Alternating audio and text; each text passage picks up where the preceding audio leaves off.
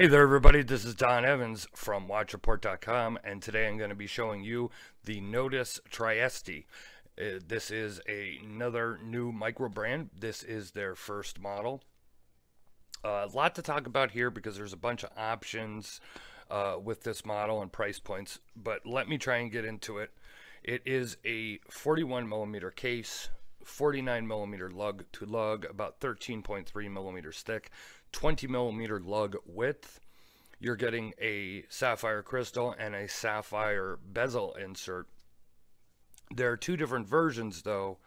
Actually, well, there's three variants and two movement versions. So there's one that would be the Seiko Automatic NH35, and that will run you $350. There is also what this one is for review, which is the Swiss STP 1-11 movement, and that will run you $500. Now, this, it might be hard to tell here because of the way the lighting is bouncing off that sapphire insert. This is actually the blue bezel version. There is also a black bezel version and a red bezel version, and they all come with the black dial. So let me give you a walk around look here at the case. You can see you have that nice coin edge bezel, a nice brush case here. You do have drilled lugs, nice beveled edges here.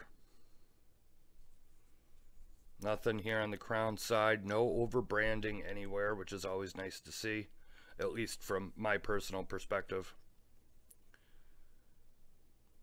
You do have applied markers. Now this is the no date version. That's another option I forgot to mention. There are also date versions available. So you have three different bezel colors to choose from, date or no date options, and then two different movement options there.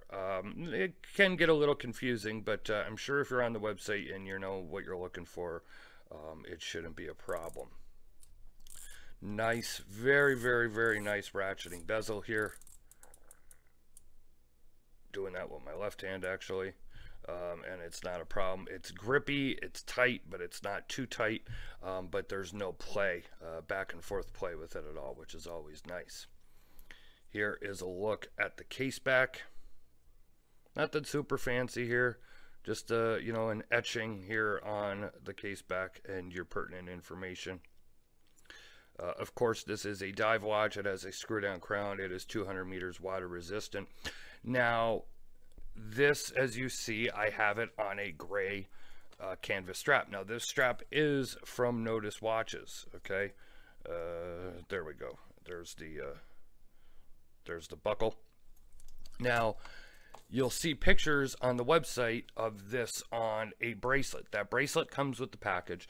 I also have pictures of the little pine box that it comes in and everything on the website in the full review. As always, click the eye in the upper right hand part of the screen to take you over to the full review. One of the things I like to try and do with the video or the video and the written review is try and give you a little bit different in each spot. So I like to try and concentrate on something else in the video and something else, or elaborate more in the written, and so you're not having to see the same thing over and over. And so I decided to just leave it on the canvas strap. I actually didn't bring out the bracelet before I started doing the video, but I have like 25 pictures of it on the bracelet, and it's a very standard Oyster Link bracelet that uses screws to hold it together, one-sided screws, so it's easy to decide. So very similar to many other micro brands that you've seen, and I'm not saying that in a negative way, but it's a pretty standard fare bracelet. Now, wow, I forgot again. There's another option to add to the fold because I forgot there were PVD versions of this watch as well. So you have two different case finishes, three different bezel colors, two different movements, and a date and a no date option. So that's what's going on here with the Nodus Trieste. Now, the PVD versions do not come with a bracelet. They come with a choice of a NATO strap, or excuse me, a canvas strap, and then like a NATO style strap. And then the stainless version here comes stock with the bracelet, but these, either by the time you're watching this review or very shortly after, these straps will be an option that you could purchase separately, whether you're buying the stainless version and you'd like to have a canvas strap, or if you're wanting to buy an extra for the PVD version. I do not know what the price point is going to be, but I had them send me, there is a the gray one here, and there's a navy blue one. I think there might be another, just like a standard black color, but I can't remember offhand. It is a, you know, that soft nubuck backing. It is not a full rolled canvas strap or anything, but it is a decent enough canvas strap here. Of course, the camera doesn't want to focus now. Just there we go. It is a pretty nice canvas strap. And I like canvas straps. I like leather straps, usually more than bracelets. One thing I wanted to point out is it does have the quick release pins here as well. So if you had, you know, one or two of these straps, you know, and or well, obviously you'd have to have more than one, but you can quick change them out. So let me show you a shot on my 7.5-inch wrist. Now, one thing to keep in mind is that this strap is a little bit on the short side here. So I'll show that to you. So if you take a look there, okay, I'm in the second hole, and actually, yep, hold on one second. I actually put that on too tight for my wrist. I'm actually here in the second hole. I was up one. So, or the third hole.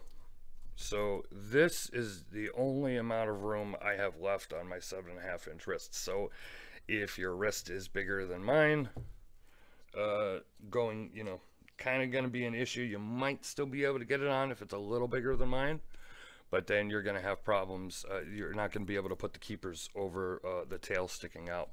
So just keep that in mind. Let me wipe that off here a little bit. There we go. So there's a look on my 7.5-inch wrist. You know, 41 by 49 millimeters. This is a size that, you know, most people are going to be able to wear very comfortably. You know, obviously if you like very large watches, this is not going to work. But for most, you know, it's in the middle there. It's not super small. It's not super large at 41 millimeters. And the lug to lug, you know, you should probably be able to fit this probably at least, you know, down to a 6.5, 6-inch wrist, I'm guessing, and it'd still be pretty comfortable. So I think they have those bases covered there. All right, so there is a look at the Nodus Trieste. For more, click the eye in the upper right-hand part of the screen. It will take you over to watchreport.com. As always, leave a like or a comment here on YouTube. Please subscribe to our YouTube channel if you are not. You will never miss another review. Follow us on social media. We're on Facebook, Twitter, and Instagram. This has been Don Evans for watchreport.com. I'll see you guys on the next video. Thank you very much.